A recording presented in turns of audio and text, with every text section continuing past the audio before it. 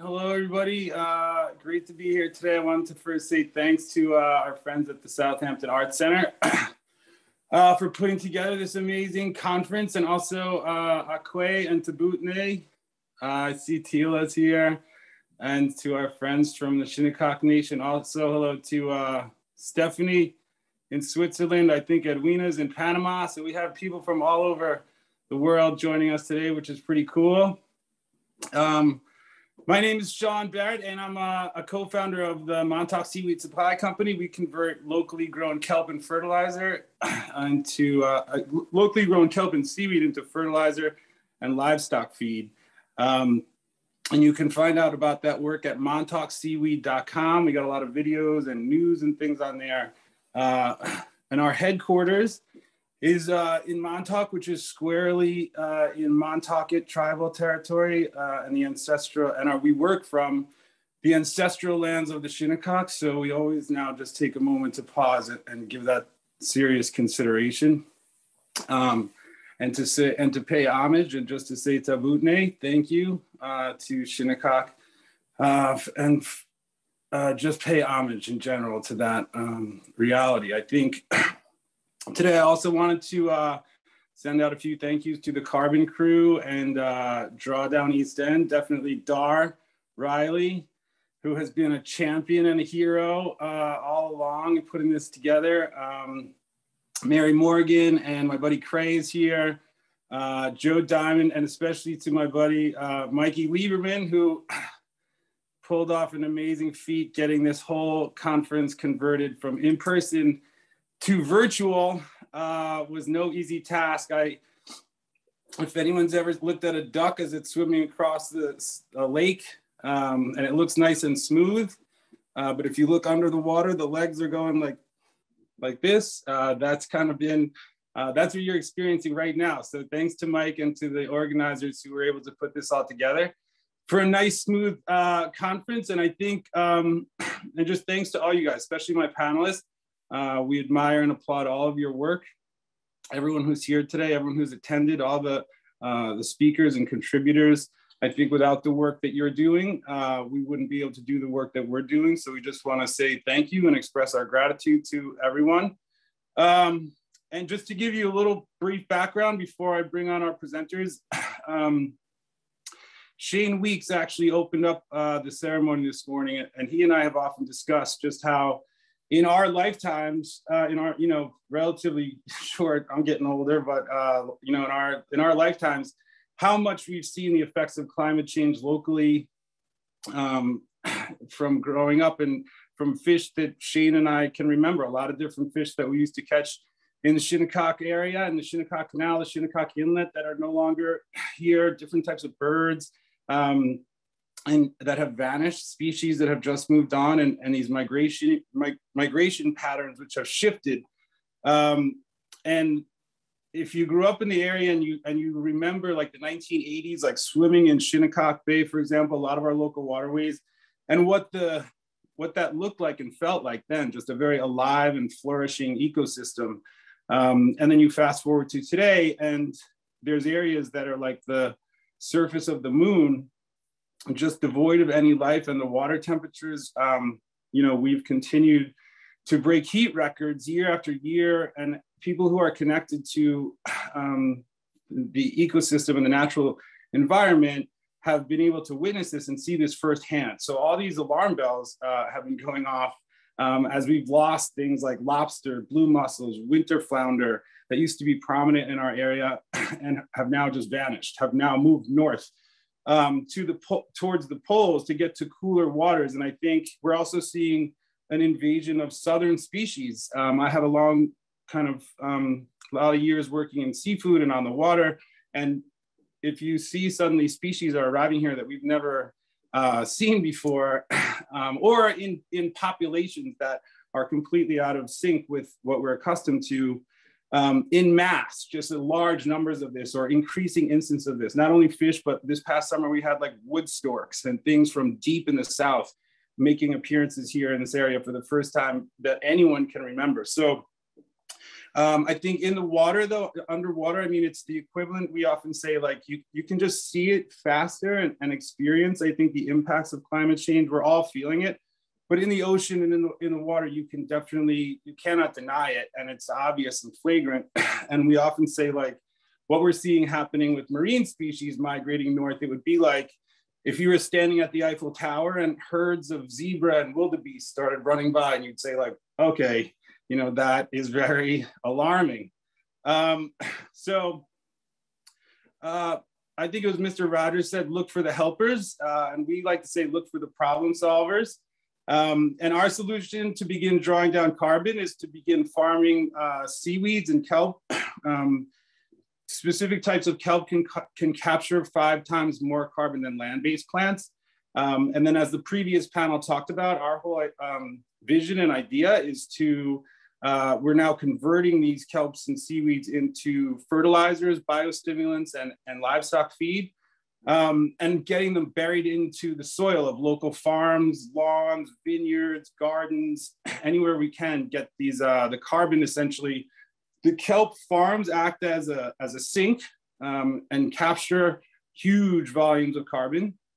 We then convert that into these fertilizers and feeds and get them either into livestock or into the ground.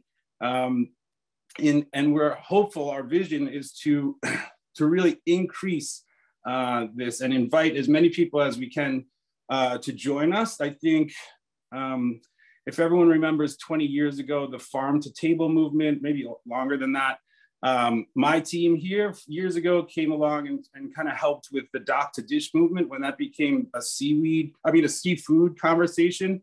And what we're looking to do now is create a sea to soil movement, essentially extracting carbon from the sea through kelp as the vehicle, and then using that vehicle and driving it underground, essentially, where there's myriad benefits for farms, gardens, for vegetation, as the previous panel discussed. There's also major benefits for carbon capture and methane reduction in the livestock space. So we're all leaning very heavily towards kelp as being one of our key solutions, and we're an action-oriented group. We're kind of where the climate action is now kind of really starting to step up. And I feel like today I put together a panel of some people I really respect and admire and have worked with in the past. These are all great climate warriors who I consider great friends. And I think, so I'm gonna cut it short and give these guys as much time as I possibly can. I also have a really cool film that Dar had sent along to me, Sea Forests, from a fellow down in Australia, Tasmania, who's doing very similar work to what we're doing. And I think his vision, his ideas, his philosophies, that's also very important for you to mention. I think that a lot of the work that we're doing is great ideas that we're borrowing or adapting from others.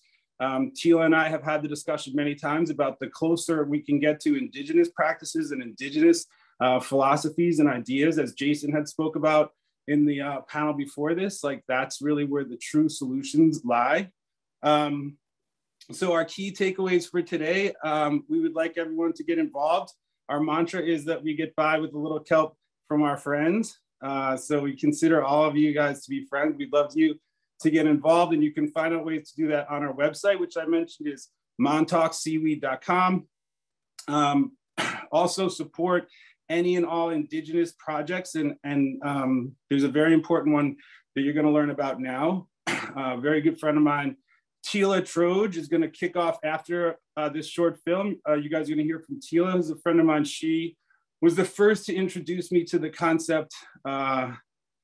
She explained to consider the juxtaposition between who the Shinnecock people are and how they've been treated for the last 400 years. And that will never leave me. I think Tela and I were on a panel like this or Zoom a while back, and I tried to have a moment of silence over that concept, but the screen froze and it ended up being a 3-minute or 10-minute moment. So I'm gonna forego the moment of silence here for everyone today, but maybe if everyone could take a moment of silence over that reality. And other than that, my other key takeaway today is just the panelists who are coming after me. I think Casey, Indré, Paul, Greenberg is going to be here with us today. These are all kind of my heroes in a lot of ways, people who I really respect and admire. So I would say just go out into the world, find them on social media, really look at the work they're doing. And these are real problem solvers. These are real drawdown, carbon capture ninjas and warriors. And I'm happy to call them all my friends. And with that, we're going to have a short video, Sea Forest, and then you guys are going to hear from my good friend Tela Troge right after that.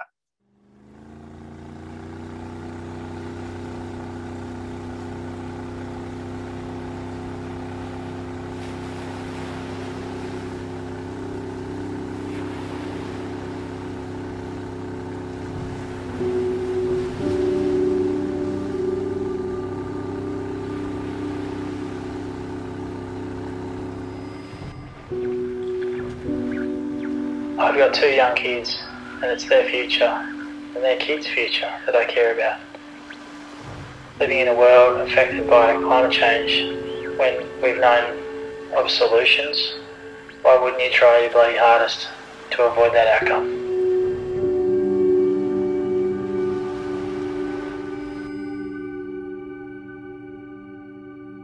My name's Sam Elsom. I'm co-founder and CEO of Sea Forest company. Started to tackle emissions reduction a bit through the cultivation of seaweed. Always had environmental leanings. You know, grew up listening to Midnight Oil and camping, and when I learned about the trajectory we were on and the finite amount of time we had to act to do something about it, I became focused on trying to improve the world that my kids will inherit. You know, feeling a little bit helpless in a way, like it's hard for an individual to really feel like they can make an impact on the planet.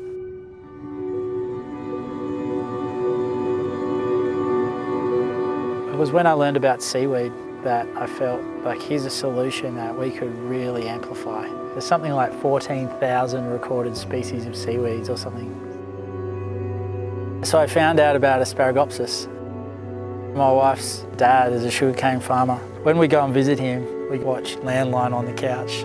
This particular weekend they were talking about seaweed, and it was research that was being done on cattle using seaweed, and I was like, holy cow. It's exactly what I've been looking for.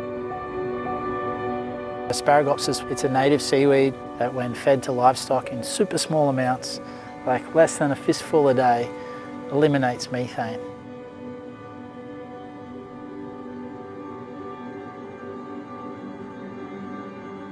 Learning that solutions existed and that weren't being put into action, I guess sparked the birth of Sea Forest, and just rolled our sleeves up and started growing Asparagopsis.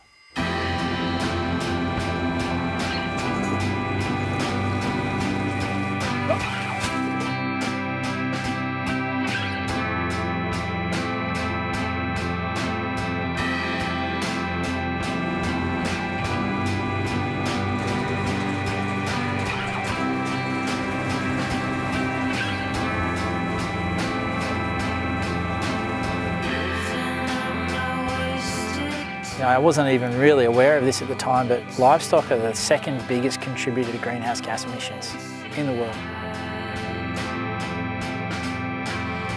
I love the idea of the fact that we're going to resolve this problem of methane emissions out of cows. So I reckon this is the future of livestock industries around the world.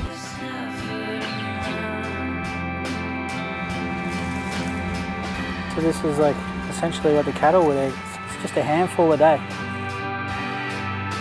The consequences of growing this seaweed that captures CO2, that creates an environmental benefit, and then feeding it to cattle, eliminating the second biggest contributor to greenhouse gas emissions, just held enormous potential. So there's a huge use for a native seaweed that can drive the development of an environmentally positive industry in our country.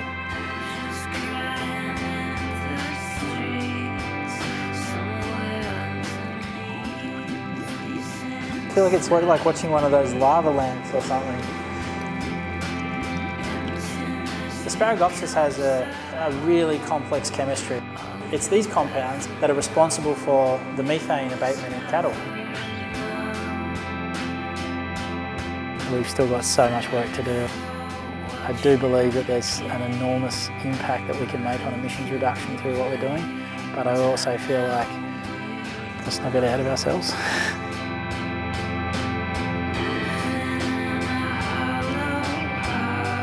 I'm also really proud to be leaving the world a better place than when I found it. We want to inspire our kids to learn and to care for our planet, and I'm definitely excited to build a business that's using nature to create solutions to a huge environmental issue.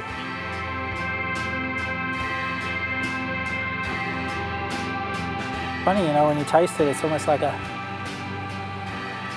like a sea truffle kind of flavour. It's weird.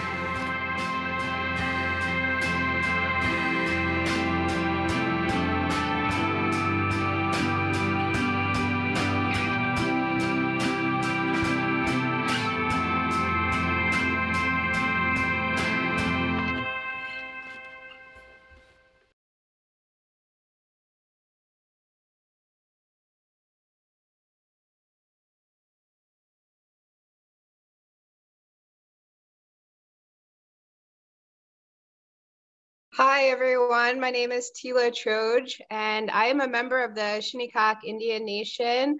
I am an attorney and I am also part of an Indigenous women's collective called the Shinnecock Kelp Farmers.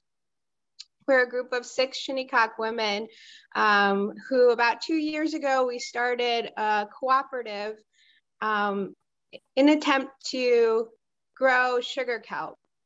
And so we're really interested in using our traditional knowledge, our traditional ecological knowledge, as well as other cultural-based practices, as well as regenerative ocean farming with sugar kelp to clean up and extract nitrogen from the Shinnecock Bay. And so a lot of people ask me, well, you're still practicing as an attorney, or are you just kelp farming now? And really, it's almost impossible for me to separate the two because the history of seaweed is so, it's just so ingrained in our culture and in Shinnecock's legal history. And so I know we have viewers from all over, and I know we have a lot of local viewers too, so I'll just give a very brief history of the Shinnecock Nation. We're located on Long Island in New York. We're surrounded by the town of Southampton. We have about 1,000 acres of land left. It's all surrounded by water. We're surrounded by the Atlantic Ocean, the Shinnecock Bay, as well as the Peconic Bay. And since first contact in 1640, we've just had this overwhelming encroachment of our lands by settler colonists. And things really started to get bad in 1859 when New York State had organized the theft of the 4,000 acres of our land called Shinnecock Hills. And it's an extremely sensitive ecological area. They are called the Shinnecock Hills because they're hills. And so they're the highest point of the land here in Southampton. And since about the 1970s, we've just seen this massive overdevelopment of the area. Billionaires and millionaires and even everyday folks have built so many homes on top of the Shinnecock Hills, and they've failed to build any type of wastewater treatment.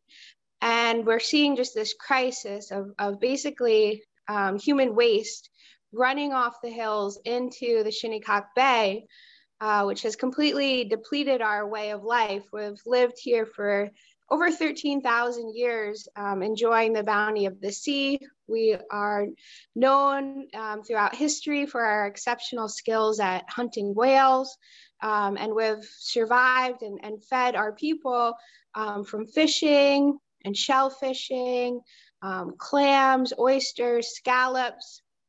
We've always had just this great abundance. And we also, you know, we had not only enough for ourselves, but we had enough to support the population of newcomers who have come here. But especially since the start of the pandemic of COVID-19, we've seen just this mass exodus of people coming to the Shinnecock Hills, fleeing from New York City. And so the last time I looked at the population statistics, the Shinnecock Hills increased population by 38% just during the pandemic. And that was the highest population increase anywhere on the east end of Long Island. And so it's made the problem of the sewage runoff all that much worse. And previously, people who had very large estates, the golf courses, the college campuses, they were only really used for a couple of months a year. And so we didn't see the amount of fertilization of lawns that we see now. And it's all just contributed to this huge problem of nitrogen overload in our local water that has killed almost 90% of the marine life that Shinnecock has depended on for survival for just, again, over 13,000 years. And so we formed the Shinnecock Kelp Farmers Cooperative as a group of Indigenous women who not only wanted to be cognizant of the need to defend the land from overdevelopment and encroachment, but we also really felt compelled to protect the water and try to sequester as much carbon and nitrogen, pull as much nitrogen as we could out of the water. And so we were really lucky to have a number of really amazing partners. We partnered with Stony Brook University. We partnered with the Nature Conservancy. We partnered with the Sisters of St. Joseph. We partnered with the Montauk Seaweed Company, the Lemaire Foundation, Indian Collective. Just a really great number of organizations really helped us along the way to get off the ground and really start springing into action. Because a lot of times you hear about these great ideas, but it's another thing to actually take action. And so from the start of the formation of our collective, we knew that we needed to take immediate action. And so it was kind of an interesting situation because in New York State, it was basically illegal to farm sugar kelp. But I did a lot of legal research, and Shinnecock Nation is what's called a recently federally recognized tribe, which means that it wasn't until 2010 that Shinnecock Nation got federally recognized, which just creates a special relationship between the nation and the United States government. And so we were able to, in the course of gaining this recognition, this status from the United States government, we used some cases. They're called the seaweed cases. And the seaweed cases go back to 1640 when we had our first contact with the settlers from Lynn, Massachusetts, who founded the town of Southampton. And they're really fascinating, really interesting. They go into depth. They trace the importance of seaweed to the Shinnecock Nation's cultural practices, to our survival, just to the abundance of the seaweed that we have here. We have so many records of leasing out seaweed lots to local aquaculture people going back hundreds and hundreds of years. So a lot of people kind of think of sugar kelp as something brand new, but the Shinnecock Nation has this documented history of doing this for hundreds and hundreds and hundreds of years, thousands of years. And so when we first were approached by the Green Wave, who has really been at the forefront of sugar kelp farming, not only on the East Coast, but also in Alaska, on the West Coast, it was just a natural fit. And we were so excited to get started and just get technical expertise in how to get started. And so since then, I'm actually sitting in our hatchery right now. We've had a lot of incredible progress. This season, we started small, and I can show you, I'm on my cell phone, so I can show you a little bit of our hatchery. It's not operational right now because we just put our spools out in the water. We grew 20 spools Each spool had 200 feet of sugar kelp seedlings on them. We actually had an incredible success. We had a what we called a kind words program. So we invited everyone from our community, from children to students to elders, to speak kind words to our kelp seedlings. And they just did, they did incredible. They actually did better than all of our partners. And this was our first season growing the seedlings. We had run some test lines from other hatcheries seeds last season, but this was our first time that we actually had a whole hatchery build out and put our own seedlings in the tanks. We cultivated them here for about 6 weeks. And we just put them out in the water in the Shinnecock Bay. We're really fascinated to study how much nitrogen, how much carbon we're going to be able to extract out of the local water. We're really grateful for our partnership with Stony Brook University, as well as the Nature Conservancy and Green Wave, who are doing just incredible things for our local water and monitoring and putting the resources out that need to be out to immediately address this problem, because we're really in a crisis and we don't have time to wait for others to take action. This is something that we all need to do together. We all need to work together. And as Sean was saying, we need to expand our networks as wide and as far as we can. We need to get as many people engaged in this industry as possible. And so that's one of the reasons why we're so excited about the success of our hatchery. We only did 20 spools this season, but next season we're going to be expanding our operation to a much larger 200 spool hatchery.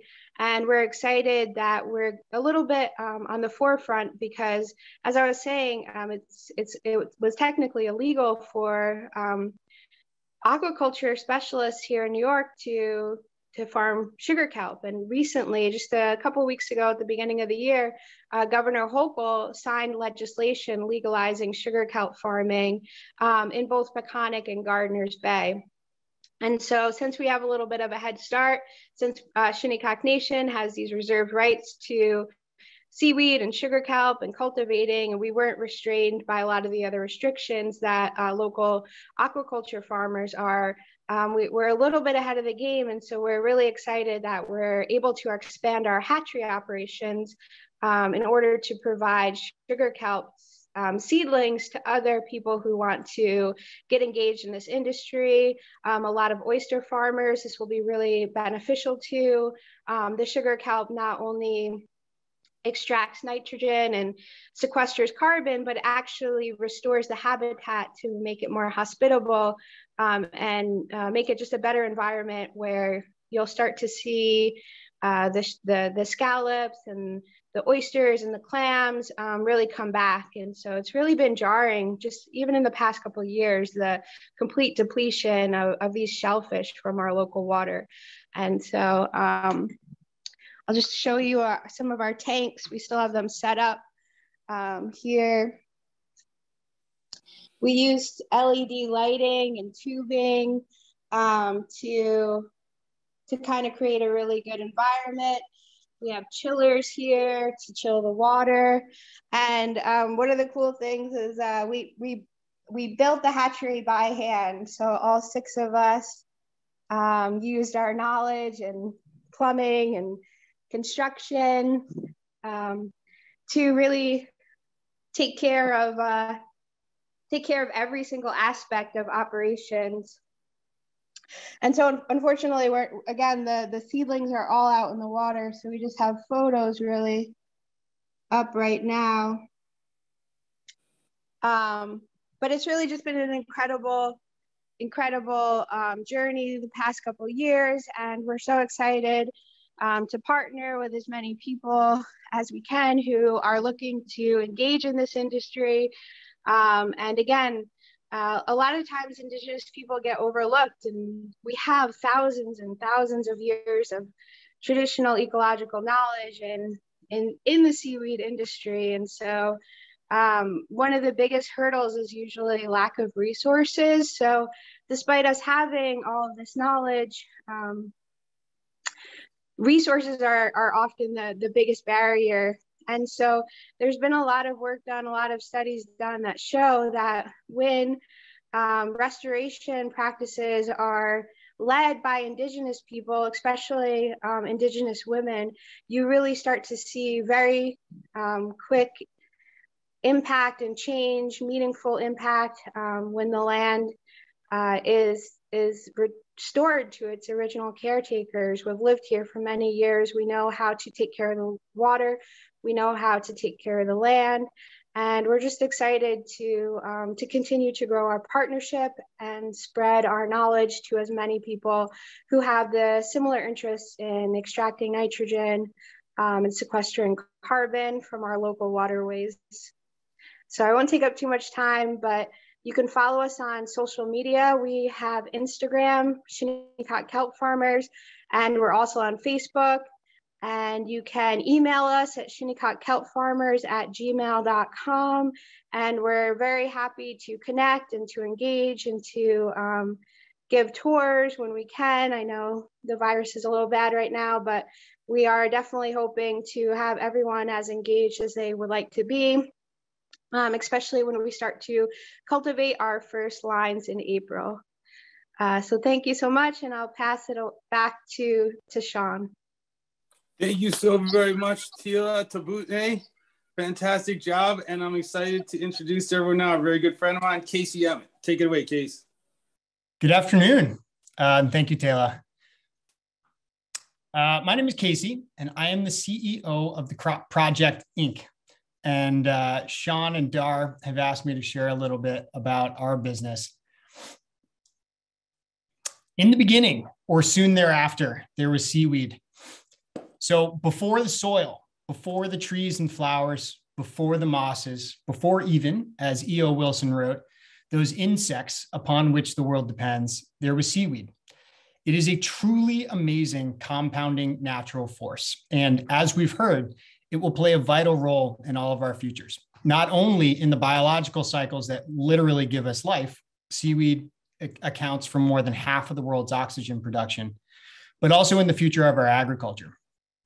At the Crop Project, we humbly argue that we people, every one of us as individuals, but also in our working lives, have both the obligation and the power to regenerate those systems rather than detract from them.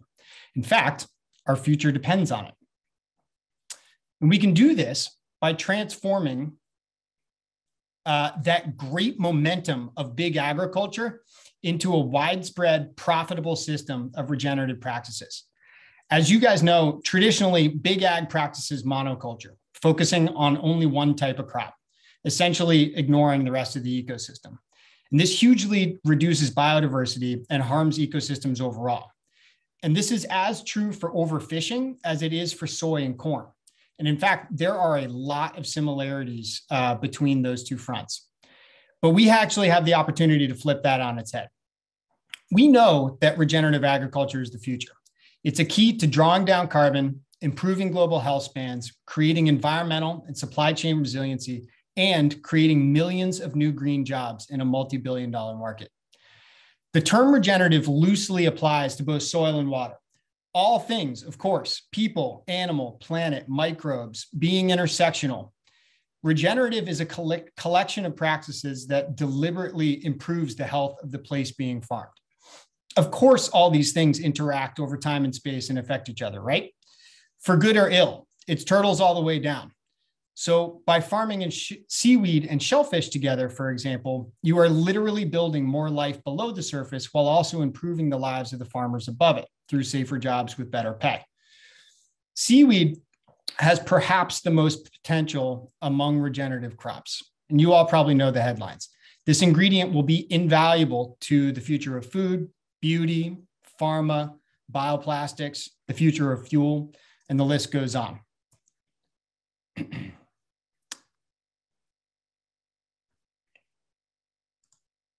a little screen freeze here. And the wave is actually moving our way. So 55% of CPG growth is driven by sustainable products. And a third of S&P 500 companies have set ambitious targets for cutting emissions. Our company, the Crop Project, is focused on solving the following problem. Simply put, we connect supply with demand. We aim to be the plumbing of the regenerative space. Right now, there's a huge gap between farmers interested in growing kelp and companies looking to use it. The question is where to begin. Today, more than a third of the US market is for food and pharma, which includes wellness and beauty.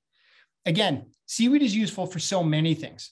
My favorite to help illustrate the range of this crop, in addition to everything else we've heard today, when they identified and named the concept of umami in Japan 100 years ago, it was with a kelp. At about the same time, during World War I, the last time there was a thriving farm seaweed industry in the US, there were a bunch of farms off the coast of Santa Barbara, and they were using it to make gunpowder. Today, when you talk to some of our farmers whose families have been fishing on the coast for generations, they say that their grandparents used to use kelp for insulation in their houses. We actually believe there's dormant supply and demand. On the supply side are farmers. Not only can current farmers scale up, but they have friends and friends of friends in shellfish, fishing, and lobstering. These communities have all the deep knowledge and gumption required to opt in. Seaweed farming is complementary to shellfish and lobster. It is like those things, but is not exactly the same. There's a lot to learn and build. With our expertise, services, and our amazing partners, these communities can scale, and pretty quickly. Not to mention, of course, that every coastal state and community has a huge incentive to transition to polyculture on the waterfront, as y'all well know. On the customer side, of course, the long-term goal is all those big companies making huge ESG commitments without a clear path to hit them.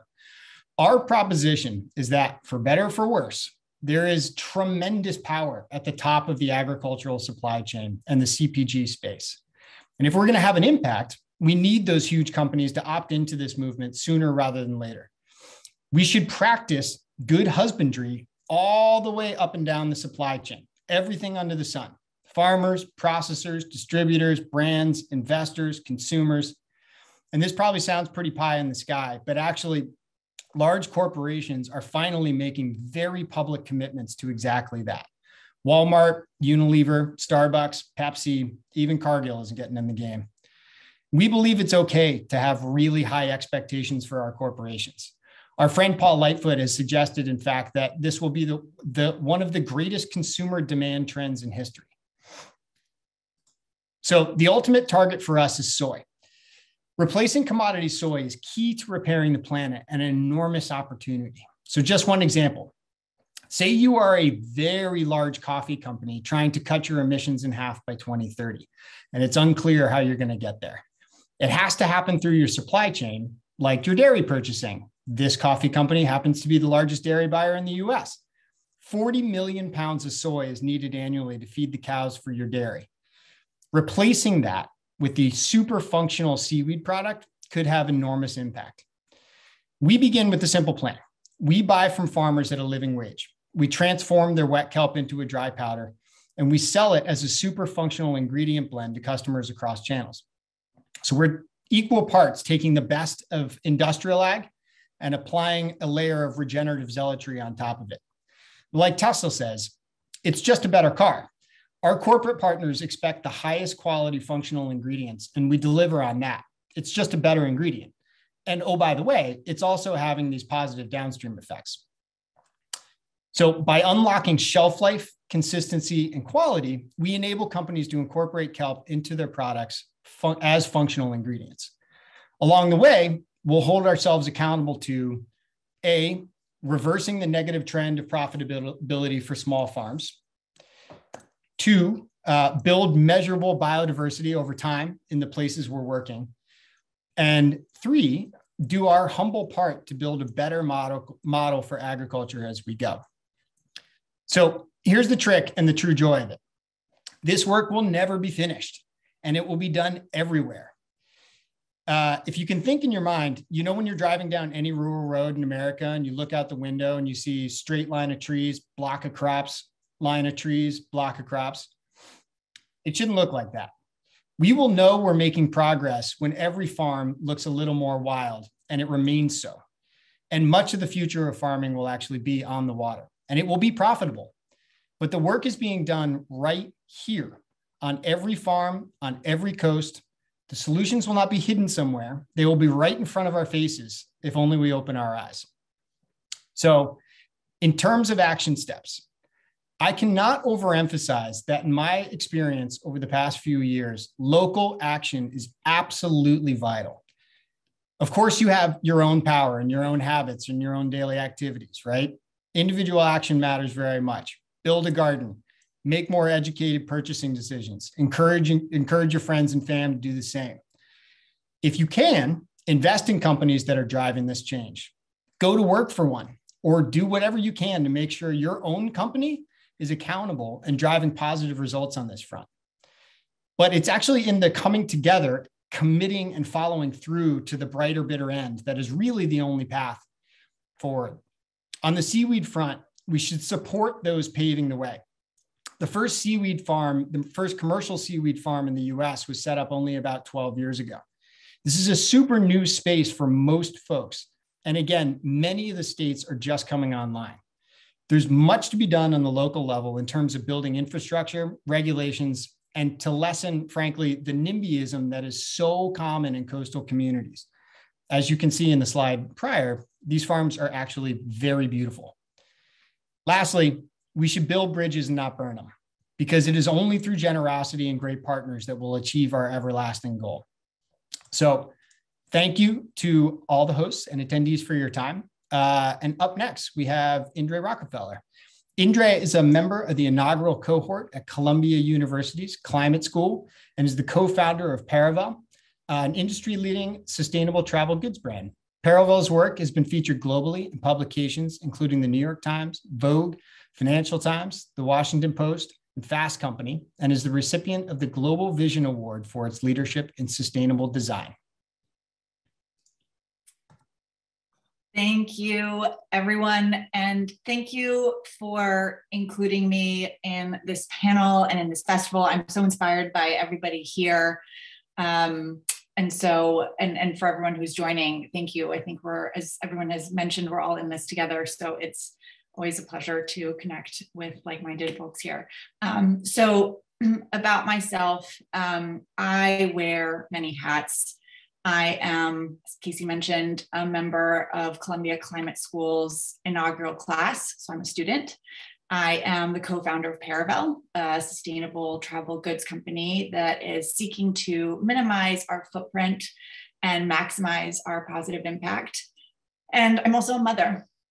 And I'm a mother who thinks almost daily about what I will tell my children when they're old enough to ask me what I did to fight for the future of our planet, for their generation and for generations to come. And so it's appropriate that we're having a discussion about the power of oceans here, because my journey into climate work began with the ocean. It was a very cold ocean, the southern ocean of Antarctica.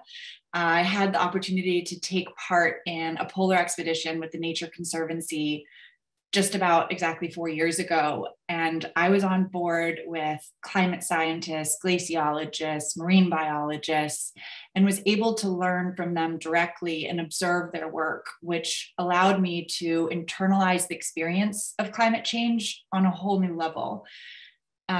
Being in Antarctica was unlike anything I had ever experienced. It was like being on the moon. It was the most pristine, magical place. Sea ice was literally glowing electric blue, penguin colonies swimming by. The sun was rising over these mountains of majestic mountains of ice. And the sound of silence was absolutely breathtaking. I had never been anywhere where there was no tangible human footprint as far as the eye could see. And yet I spent my days learning about the unseen human footprint that was affecting everything around us in this beautiful place. So the lessons I took away from my experience on the Southern Ocean and in Antarctica of penguin colonies dwindling because of sea temperature changes affecting the krill population, the sound of calving glaciers in one of the most rapidly warming places on Earth, have really stayed with me. And they have stayed with me beyond inspiring me to push harder on our sustainability. commitments at Paravel. It really was the experience of witnessing Antarctica along climate scientists that ultimately inspired me to apply to Columbia Climate School. And I had decided that if this was the crisis that I was planning to dedicate my personal and professional efforts to, then I knew I wanted and needed to understand the science of climate change, and not in a superficial way, but in a deep, almost uncomfortable way. And so I sort of threw myself head on into school. But it was also the time spent in the Southern Ocean amongst these Antarctic ice sheets that inspired my interest in natural carbon sinks. And I know that's why a lot of us are here today. It became clear to me that despite the destruction that we were taking part in, which is visible in our oceans, that oceans actually have superpowers, and that as we humans are emitting greenhouse gases into our atmosphere, the oceans are absorbing them and pulling them back out. And oceans are not our victims, they're our heroes. And they hold countless tools that we humans don't possess and that we rely on to stabilize our climate. And oceans are our greatest ally in the fight against climate change. And it was this time spent in Antarctica that inspired me to start a project that I'm currently working on, studying and telling the story of climate solutions found in nature that we live alongside, and sometimes in very overlooked ways. And this also led me to Sean and his amazing work with Kelp, and everyone here who's working with Kelp. So today I wanted to share a little preview of what I've been working on and a little bit of the day that I got to spend with Sean and Mike on the Long Island Sound. So I think if you all have the video, we can play it. Over the last 50 years, a single human lifetime, we humans have created more change than in the last 6 million years. And in that process, we've begun transforming our planet. Our weather is getting weirder, our water more toxic, our air less healthy. We're breaking all the wrong records with our heat waves, droughts, floods, and wildfires. The levels of CO2 in our atmosphere are at the highest levels recorded in human history, and we're not slowing down. We have a window in time during which we can choose the future we want for ourselves and for our children, but this window won't be open much longer. But what if I were to tell you that we have an ally? That as we humans release CO2 into the air, something is pulling it out. What if I told you our own backyards have superpowers? Did you know that prairies and oceans pull carbon out of the sky? Forests clean our air, swamps filter our water, and the soil we farm can trap and store greenhouse gases. What if I were to tell you that we've been living alongside natural tools with incredible potential to help us in our greatest fight yet? So welcome to New York State's first combination oyster kelp farm. There's a lot of reasons why this is a great benefit to the area and to a lot of the goals that we're trying to achieve. What makes kelp and seaweed so attractive to us and why we're so aggressive with growing it as fast as we can is its carbon capture capacity is like exponentially more aggressive than terrestrial-based trees and plants, pulling huge volumes of carbon and nitrogen out of the water. I mean, that's really the dream, to have an impact and start to reverse a lot of the damage that's been done and is ongoing. Not only to pause that, but put it in reverse, yeah. From our perspective, you're creating businesses, creating jobs, cleaning the ecology, capturing carbon, all of these kind of goals in one farm like this. When my children grow up and ask me what I did while the window of opportunity was still open to save our planet, I want to be able to say, I did everything I could. This is our generation's challenge, and this is our moment. Because as Jacques Cousteau once said, people protect what they love. So thank you. And I am introducing Paul Greenberg next and passing the baton. Paul is an amazing New York Times bestselling author who I'm a fan of and I can't wait to hear from. So Paul, all you. Thank you. Can everyone hear me? Thanks so much for having me, everybody. It's great to see all the really tremendous, interesting work. I'm going to go ahead and share my screen and talk to you a little bit about sort of what I have been doing and what I've been writing about, and sort of what perhaps I can suggest for the future, and what are sort of the problems that we can confront as diners. So I'm calling this talk How to Survive Climate Crisis and Eat Better in the Process. And you can see me there in what's called a survival suit, so appropriately done. I don't know how anyone would ever survive in this suit, because it took me about half an hour to get into it. So I think kind of it's a metaphor for the problems that we have in moving forward with climate, is that we know what we need to survive, but getting into the suit is the hard part. So anyway, who I am, I'm Paul Greenberg. People tend to know me for this book, For Fish, The Future of the Last Wild Food. But over the course of the last few years, I've filled that in with what I call my marine trilogy, American Catch and the Omega Principle, all looking at seafood from different angles. But as I sort of started to work on this stuff over the years, I started to realize that looking at, even though fishing is my passion, the ocean is my passion, but to only look at it from the ocean side of things is to kind of box yourself into a corner where you're only talking to the ocean converted. So over the course of the last few years, I've been broadening my work to try and expand it so that I talk not only about fish, but also about how you can eat in the best way for climate purposes. And my pandemic book was this book, The Climate Diet, 50 Simple Ways to Trim Your Carbon Footprint. So what was I kind of getting at with this book? Well, I wanted to bring the fish world into the general discussion, or let's say the ocean world, into the general discussion about food and carbon footprint that I think a lot of us have been having. And it's largely ignored in those larger contexts. So what it comes down to really is that to a large degree, we're very much engaged in a battle of land food versus seafood. And that takes many shapes and forms. And so I thought I'd walk you through that, and to walk you back to seafood and why certain kinds of seafood is the way to go.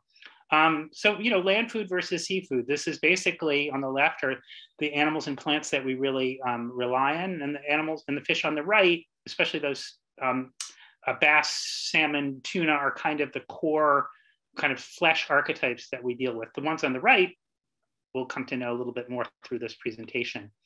And I'd say that there's very much a land food America and a seafood America, as sort of demonstrated by this map. Now, this happens to be pilfered from the New York Times. The left is actually Trump voting counties, and the right is Clinton voting counties from 2016. But I think it makes the point that there is a way of making food in the heartland of the country and a way of making food on the coast that are significantly different.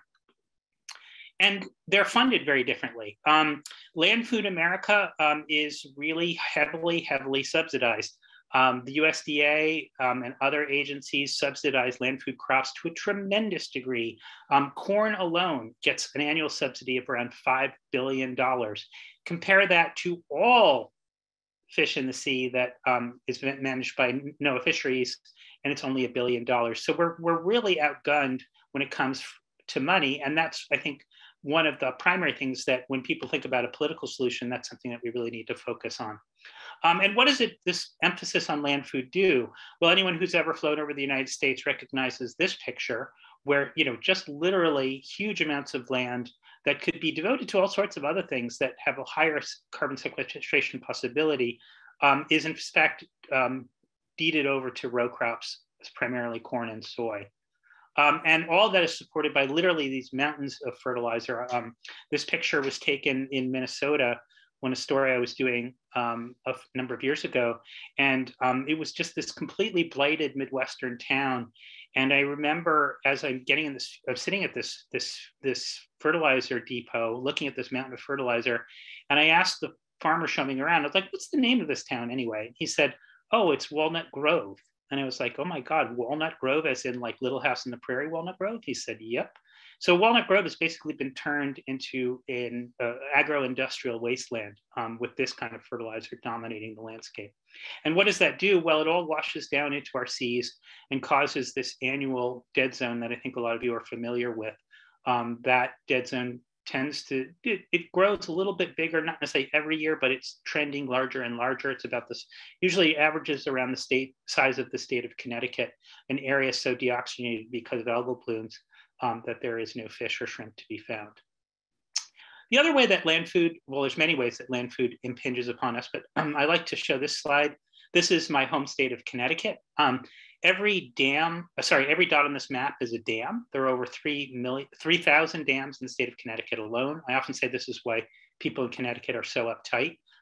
Their chi is blocked. And all these dams, these are legacy dams that were built during the colonization of the East Coast of the United States. Most of these dams were mill dams for milling grain. And what did all these dams do? Well, they interrupted the energy flow between land and sea. So things like salmon, sturgeon, alewives, shad, all these things that were extremely important to indigenous people, to original people of the land, was basically extinguished by the land food revolution that colonization put on them. So, again, land food versus seafood. Now, it's also, what's interesting, it's also a nutritional issue. So land food tends to be primarily omega-6 driven, whereas seafood tends to be primarily omega-3 based. What does that mean?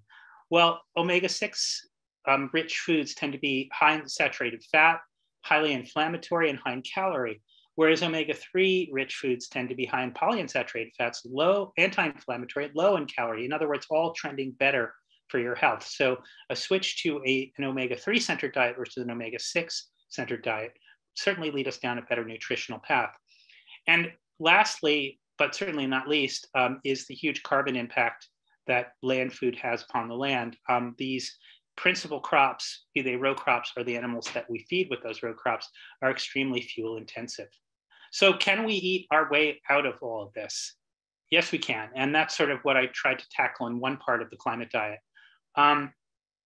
If you look at a rough comparison of the impact of land food, it's just out of proportion impactful upon carbon emissions. Cows, 27 kilos of emissions per kilo of food produced. Cheese is really high. A lot of people decide to become vegetarians but keep eating cheese, and it is more impactful than chickens. And meanwhile, if you look down at the bottom, the average of most wild-caught seafood is 1.6 kilos of CO2 per kilo produced. And this kind of lays it out. This is from the Environmental Working Group's assessment of all different foods and their carbon impact. And again, you see beef and lamb way, way up here, and trailing out, we see, mostly plant-based gets lower and lower, but look all the way over on the right, and you look at mussels are a mere 0.6 kilos of emissions per kilo of food produced. So what does this all mean for our diet? Well, currently most Americans eat this industrial diet with a lot of chickens, cows, pigs, and then a lot of processed foods that are mostly soy and corn derived, and then a little corner of good stuff that we kind of think of as sort of side dishes. And so, this is part of a trend over the course of the last 30 years. People have been hearing about the Mediterranean diet, and they're switching to a more some are switching to a more plant-based diet. Lower component of meat and fish and leaner meats and so forth. And that's good. But I've been lately promoting this idea of a pescatarian diet, which is basically mostly plant-based, but where the protein component is going to come largely from the sea. But we can do even better. We could go for frozen fish instead of flown because of a huge difference in carbon impact. We could choose our seafood more wisely. If you look at a lobster roll, 783 liters of fuel per ton of food produced versus, actually, believe it or not, the filet of fish sandwich, which is usually made from Alaska pollock, and only 66 liters of fuel per ton. We could also do things like for our appetizer, have an oyster instead of shrimp. Shrimp highly impactful, both because of the cost it takes and the energy cost of making and growing shrimp, but also the devastation to mangrove forests, which are great carbon sequesters. So we like the pescatarian diet, but we love what I call the eco-pescatarian diet, where we shrink down this corner of bigger fish and focus on these three creatures. And why? Well, so little pelagic, small pelagic fish, generally they're used for feed, for animal feed, for salmon, pigs, chickens. We catch more little fish that we feed to other animals than the human weight of the United States. But we could eat them directly, and we should, because they're highly fuel efficient, they're high in omega-3s, and they're just really great. And the other two, which, is a lot of basically the subject of this seminar, this symposium, is looking at kelp and filter feeders, because as we know, they do a great job in terms of sequestering nitrogen, but they also happen to be super high in omega-3s, just like their little small pelagic friends. And they're very, very low in fuel consumption. So, this is the way we're eating today, with all these land foods taking up the majority of our energy and our calories. And these little guys over here are very small. But if we were to go something like this, where we shrunk the animals, Honey, I Shrunk the Animals, and made these little guys real big in our diet, that we might come to a point of balance with the planet. And so if anyone wants any more information, they can go to my website. All my books are there. And if you have a fish story, please let me know through these channels. And I'm also now a commissioned contributor to Medium, and I hope you'll log on to Medium and have a look at some of the stories that I'm developing there over time. Holy smokes, fantastic job, you guys. Thank you so very much, Paul, Indré, Casey, Tela. Thank you, and Tabutne. That was awesome. I could listen to you guys all day, and I'm just feeling inspired, and I have a nice little to-do list here of refresh things and actions I'm going to take after everyone spoke. So I just got a note from Mikey that we're going to do a little Q&A. So if anyone has any questions that they'd like to put into the chat, I'll see if we can field these here. Paul Greenberg, June Hament, what are some of the best quote unquote little fish that folks can eat? Good question. In fact, it's funny, Sean, you know Dave Pasternak, right? Yeah, Chef Dave. So Chef Dave and I are actually doing a story for the New York Times next month, where we're going out local herring fishing out of the New York Bight. So herring, nice. A lot of people don't realize this, but there's a tremendous winter herring run that we get off of our coasts here. You don't have to catch those herring. You can get them pickled and so forth. The best thing that you can do, though, if you're wanting to change the dynamic around forage fish, these little guys being fed to animals, get anchovies, but look for anchovies that are product of Peru. Why? Because Peruvian anchoveta are the largest single species fishery in the world, sometimes as many as 5 to 10 million metric tons. Only less than 1% of that fishery goes to feeding humans. The more market demand we can take for that, the better. Did you lose me there, Sean? Yep, we got you loud and clear, Paul. No, it might have been my screen that froze, but yeah, that's a great answer. So for small fish, it sounds like, Paul, if you can get Chef Dave to chef you up some local herring, that's definitely one way to go. Otherwise, Peruvian anchoveta. But Sean, do you guys ever offer herring in your box, in your Dock to Dish boxes? We don't. Once in a blue moon, we will get herring, but it's a rare fishery just because the net sizes are often small. There's no hand lining for that, so we don't usually use mesh sizes in commercial fisheries locally that would catch fish that small. So it's rare, but we do get them from time to time. Occasionally, some of the Bonnet guys, if you've ever seen some of the more artisanal guys in our fleet, they know secret spots and places to go where they can catch them, but it's very limited. Your friend Dan Barber up at Blue Hill makes kippers. He's a big fan. Anytime you get. And I'm seeing in the chat, there's a bunch of people, what about sardines? What about sardines? Sardines are cool. Eat the sardines. But I'd also caution you, be a little careful about sardines from Europe, because I do believe, especially anchovies and sardines from the Mediterranean, Mediterranean is in such bad shape that we want to kind of back off if we can. Yeah, great. And I think for those questions, I personally have found, and Casey also just privately messaged me, that Paul's books, without being a salesman here for Paul, although I always am because I'm a firm believer, all of Paul's books really do give you an incredibly good background and an on-ramp into understanding the broader seafood scene. So that would be, there we go, paulgreenberg.org. Okay, we have some more questions in the chat here. We got to sardines. Paul, this is another one aimed at you. What's the safest fish to eat with respect to toxins? Yeah, well, I mean, again, our little pelagic guys, right? Small pelagics, sardines, anchovies, herring, they all have very short lives.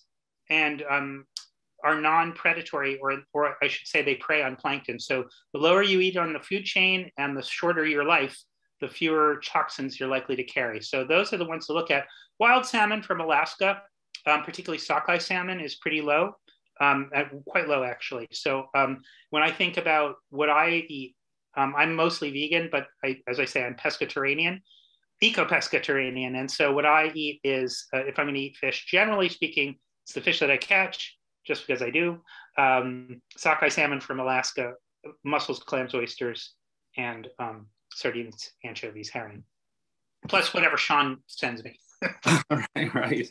And I think I learned from Paul, and our friend Carl Safina also taught us about this concept of bioaccumulation. So the larger fish get, the more they tend to concentrate mercuries and things like that. So if everyone from high school science remembers that the trophic scale, the pyramid of seaweed, the lower down you are down there, the smaller fish, clams, oysters, things like that, especially kelp, eat more kelp, algae, anything that are on the very bottom line of the base of that triangle are typically the safest to eat and the most abundant and regenerative. Okay, I see two quick questions here. One is, how receptive has the fishing industry been to the algae farming / shellfish idea? And I think that's coming from Francesca. Hi, Francesca, by the way.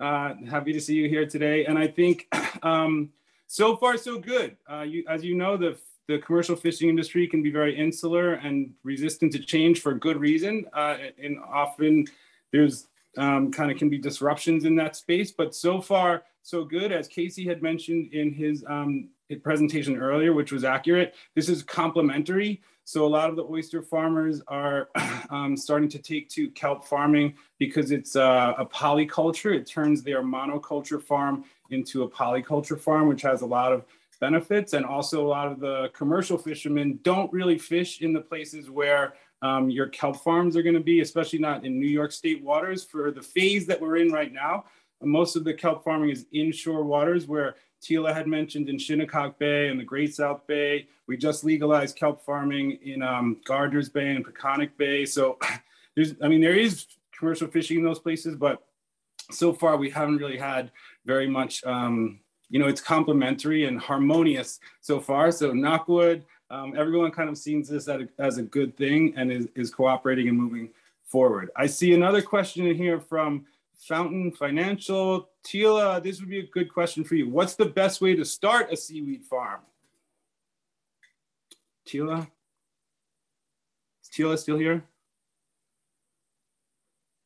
Tela may have had to, I don't see Tela still with us. She would be, she had another engagement, SAC just told me. Okay, so that's a really good question. I would save that. I'm not a kelp farmer myself, and I don't, it's a tricky zone. I think, especially in New York, there's layers and layers of complexity. The route that we're going right now is to start retrofitting existing oyster farmers who, as Casey had mentioned, there's a lot of knowledge and experience that you need to have with the local waterways, laws, different peculiar things about ecosystems to have your kelp farm succeed and to get permitting. And a lot of this stuff is just becoming like legal in New York State right now. We literally just passed the kelp bill within the last 6 months to make a lot of this stuff legal. So for right now, I would say probably Tela Troge, and I advise and encourage everyone to try to find Tela and the Shinnecock kelp farmers on their Instagram page, which I put in the chat. She would be the best person to direct how do you start one from scratch. It takes a village for sure, and Tela would be the best one to answer that. Sean, does Brendan Smith at Greenwave have any kind of information on their site? Yeah, probably greenwave.org has some information on their site. But if you look at the chain of like the kelp, how it's the supply chain, the farming and kind of the nursery space that Tela talked about, a lot of that incubator and the kind of like the beginning of the chain, we really occupy the other end of the chain where the rubber meets the road in penetrating the marketplace and creating little economies that is ultimately pays these farmers for their, where Casey and I kind of operate is in that space. So Greenway would be a good place to look for information on this. Also, Atlantic Sea Farms up in Maine, they're really kind of the preeminent East Coast established operation organization, and their website, Atlantic Sea Farms, you can find them too. They have a lot of good info about this. Okay, I see a question from Sheila for Indré, wondering what you would be doing after school is done. I probably wonder that at least once a day. So I still have the company I co-founded that I mentioned, Paravel, is I'm still involved in. We are really working towards taking this idea of what is a sustainable brand and just really trying to reimagine that. That word to me in general is something that has become means so much to everyone that almost means nothing, and trying to really reframe the conversation, especially in travel and consumer goods and production, and what that means alongside, travel and consumerism and these industries that are generating a lot of waste, but want to reframe the conversation. So certainly continuing some of the work there I'm doing, and really hoping to focus on the sort of content storytelling side of the equation. I have been, so in all I'm like a cat with 9 lives. I've had a lot of different careers. I was a ballet dancer until an injury, a back injury took me out. I was in the fashion industry and in the art world. So one thing I've always loved that's connected all the dots is this idea of storytelling. And I think that this crisis, the climate crisis, one way that to approach it is to sort of tell stories and connect with people and build community, and create a unifying lens through which we all can solve this together. So that is something that I hope to contribute to. Thank you for asking. Nice. Okay, wow, so many good questions here. I see one here from my buddy Casey. This is coming from Sheila, and she's asking, does your company do education with livestock farmers to get them to convert to kelp feed versus soy? Actually, I feel like this is more in your camp, Sean. Not yet, but Sean does.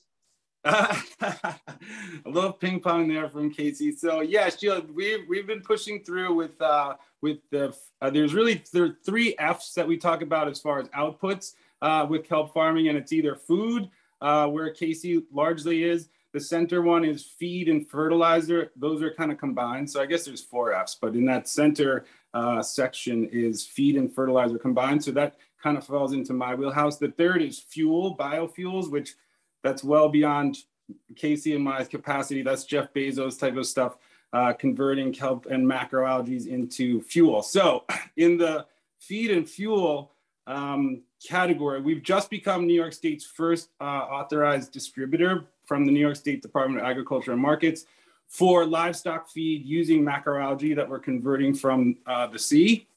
We have not yet taken a dive into educating your question about education with livestock farmers to get them to convert to kelp feed versus soy. We don't really have, we're a little small business, like a bootstrap startup. So we don't really have the capacity to do education or the bandwidth or the manpower at this time. So we strategically align ourselves with a lot of .orgs, nonprofits, .edus, and folks who do that. And who we've been working most closely with on this is Stone Barn Center in Westchester County, and Jack Algier and Shane, a bunch of their farmers there. We've been running a lot of samples and doing a lot of testing to try to figure out how sugar kelp is going to fit into the livestock feed kind of conversation there. And everyone's super excited, especially the goats and the sheep and the cattle apparently think this is the most delicious thing they've ever had. And the biggest problem that we're running into is that the goats will specifically try to get to the whole bag, whether that means jumping over gates, but they eat out all of the supplies of the kelp and seaweed we're bringing there. So we're still in the phase where we're figuring out those little problems, and not yet, Sheila, near the place where we're doing education for. Yeah.